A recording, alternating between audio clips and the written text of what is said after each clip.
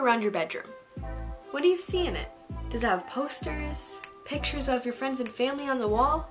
Is it painted with light colors or dark colors? Is it organized or messy? Welcome to set design.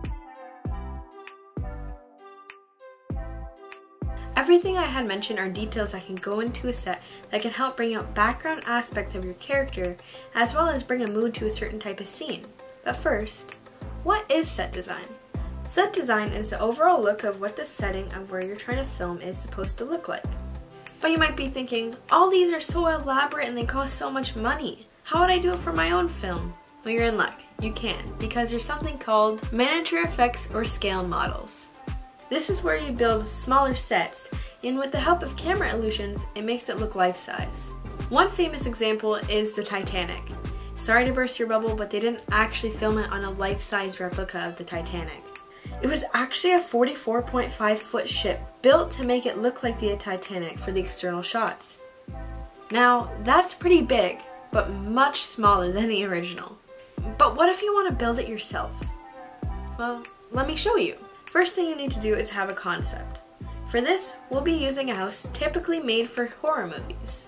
What you'll need is cardboard, popsicle sticks, foliage, paint, a car toy, some glue, construction paper, cotton balls, a picture you can print or just use outside as a background. To start, I put popsicle sticks onto the box to look like siding. I put them very close together so none of the box would be exposed. It's okay if some show, but the goal is to hide as much as you can. The good thing is the foliage will cover up any of the missing spots. It's a lengthy process, but I promise you, in the end, it's totally worth it. Honestly, I think the worst part was waiting for all of the popsicle sticks to dry, just so I can start the other side without any of it sliding off because the glue is wet. Okay, so it's been a couple of days. I put popsicle sticks on both sides, and then I cut up pieces of cardboard to make somewhat like shingles. And I know it looks kind of rough, but what we're gonna do now is we're gonna paint the siding of the house brown or like a little bit of grayish, just to make it look like it's an old house. So what I did here was I mixed two browns together to get this cinnamony color here, and used a little bit of water just to make it more of a watercolor paint. I use a paintbrush almost the size of the popsicle sticks to make things easier with trying to get more precise on paintbrush strokes.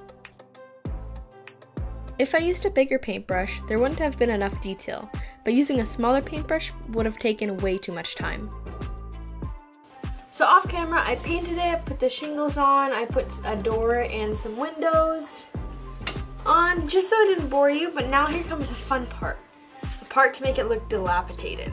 So we're gonna take some forestry stuff here and just put it all around the house and to make it look old and outgrown. To add on to more of detail with painting, I used a little bit more darker brown just to give it some more dimension. Even though the foliage didn't smell the greatest, I think it was probably the best part about making the house. It really brought it all together.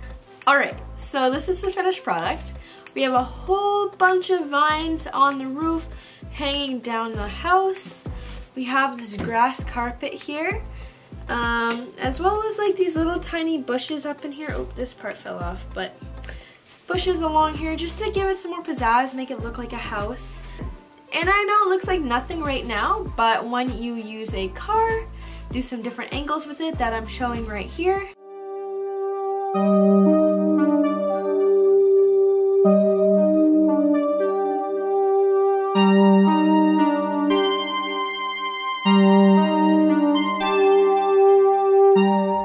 It looks absolutely amazing, and you can use it for your miniature set.